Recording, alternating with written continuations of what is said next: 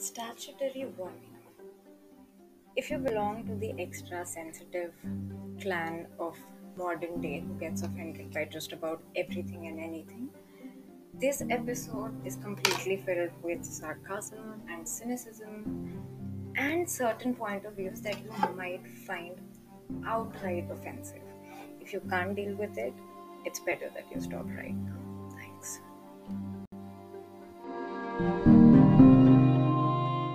Quote, something seemed to tell me that I was on the verge of a terrible crisis in my life.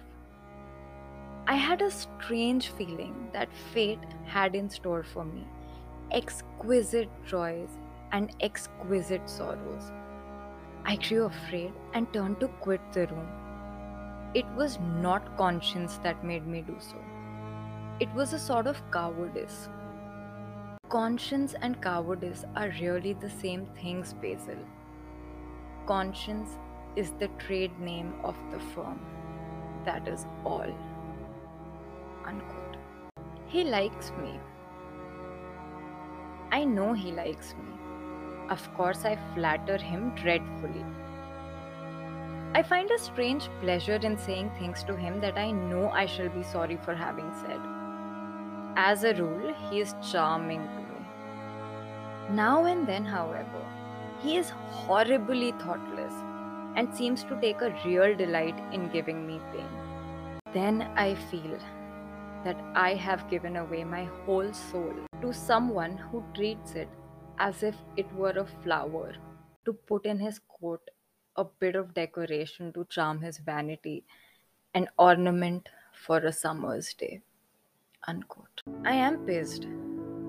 The world is a shitty place, and somehow everybody that you knew one way or the other is acting like an absolute moron to the point where you don't recognize them anymore.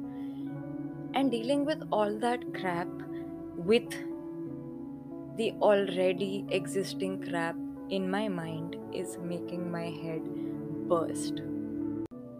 Every time I find myself hating the very idea of people. That includes myself. I am not above anything. I have always found myself rereading The Picture of Dorian Gray by Oscar Wilde. What this book does for me, let me show you. What the fuck is wrong with humanity? Humanity takes itself too seriously. It is the world's original sin. My country is full of bloody idiots. You don't like your country then? I live in it. You need not be afraid. Our countrymen never recognize a description. They are practical. They are more cunning than practical. When they make up their ledger, they balance stupidity by wealth and vice by hypocrisy. Still, we have done great things. Great things have been thrust on us. We have carried their burden. She shook her head. I believe in the race, she cried. It represents the survival of the pushing. It has development. Decay fascinates me more. What of art? It is a malady. Love, an illusion, religion, the fashionable substitute for belief. You are a skeptic. Never. Skepticism is the beginning of faith. What are you? To define is to limit. Give me a clue. Thread snap. You would lose your way in the labyrinth. The people we hate, none of us can stand other people having the same faults as ours. People to avoid at every cost. I don't want to see him alone. He says things that annoy me. He gives me good advice. Pick one. Happiness or pleasure? I have never searched for happiness. Who wants happiness? I have searched for pleasure. And have you found it, Mr. Gray? Often. Way too often. Of course, married life is merely a habit, a bad habit. But then one regrets the loss even of one's worst habits. Perhaps one regrets them the most. They are an essential part of one's personality. A cigarette is the perfect type of a perfect pleasure. It is exquisite and it leaves one unsatisfied. What more can one want? Where should sympathies lie? I can sympathize with everything except suffering. I cannot sympathize with that. It is too ugly, too horrible, too distressing. There is something terribly morbid in the modern sympathy with pain. One should sympathize with the color, the beauty, the joy of life. The less said about life's source, the better. Simplify shit, watch from a distance, be practical, and suddenly everything, every excuse becomes way more acceptable, doesn't it? Romance lives by repetition, and repetition converts an appetite into an art. Besides, each time that one loves is the only time one has ever loved. Difference of object does not alter singleness of passion, it merely intensifies it. We can have in life but one great experience at best, and the secret of life is to reproduce that experience as often as possible. Even when one has been wounded by it, Harry, especially when one has been wounded by it.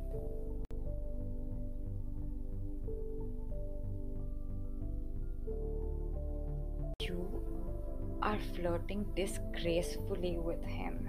You had better take care. He's very fascinating.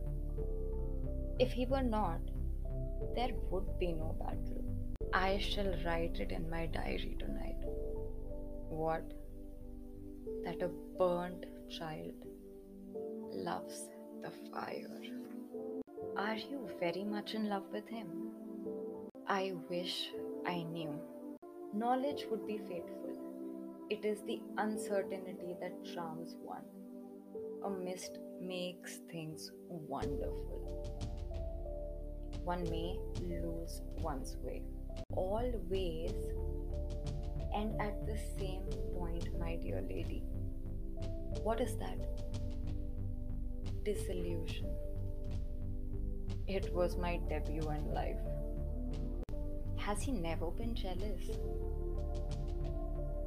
I wish he had been. It's easy to be cynical. It doesn't take time to get angry. But you know what? Most of the time, this anger is nothing but all the sorrow and all the things that hurt, that have kept on hurting. And apparently, crying about it somehow just wasn't the option. Being misunderstood perhaps hurts the most. It isn't even about appreciation, it just is about acknowledgement most of the time. When you let somebody in the deepest crevices of your craziness, probably expecting a little respect about what that shit means to you. The intensity, the gravity, the value, the reason why, that hurts.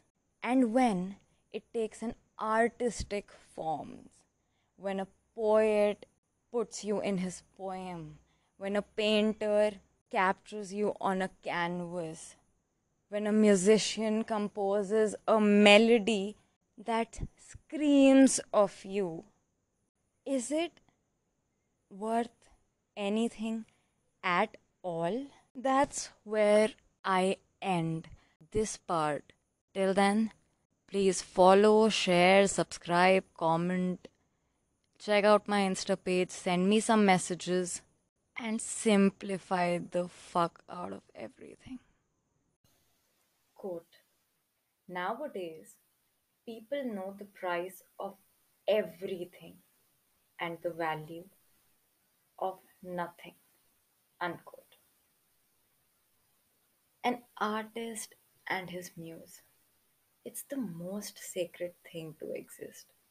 The very inspiration behind his art, something that gives the art its essence. The artist knows the value of that. What if the muse refuses to see, understand the gravity or value, emotions, feelings, worship, anything and everything that was put behind that art? What kind of a heartbreak is that? Quote, Dorian, from the moment I met you, your personality had the most extraordinary influence over me. I was dominated, soul, brain, and power by you. You became to me the visible incarnation of that unseen idol whose memory haunts us artists like an exquisite dream. I worshipped you. I grew jealous of everyone to whom you spoke. I wanted to have you all to myself. I was only happy when I was with you. When you were away from me, you were still present in my art. Of course, I never let you know anything about this. It would have been impossible. You would not have understood it. I hardly understood it myself. I only knew that I had seen perfection face to face and that the world had become wonderful to my eyes. Too wonderful, perhaps, for in such mad worships there is peril, the peril of losing them, no less than the peril of keeping them. But I know that as I worked at it, every flake and film of color seemed to me to reveal my secret. I grew afraid that others would know of my idolatry. I felt, Dorian, that I had told too much, that I had put too much of myself into the painting. I cannot help feeling that it is a mistake to think that the passion one feels in creation is ever really shown in the work one creates. Art is always more abstract than we fancy. Form and color tells us of forms and colors. That is all. It often seems to me that art conceals the artist far more completely than it ever reveals him. Whatever I have done that is good, I owe to you. You don't know what it cost me to tell you all that I have told you. My dear Basil, what have you told me? Simply that you felt you admired me too much. That is not even a compliment. It was not intended as a compliment. It was a confession. Now that I have made it, something seems to have gone out of me. Perhaps one should never put one's worship into words. A strange sense of loss came over him. Basil felt that Dorian Gray would never again be to him all that he had been in the past. Life had come between them. Unquote.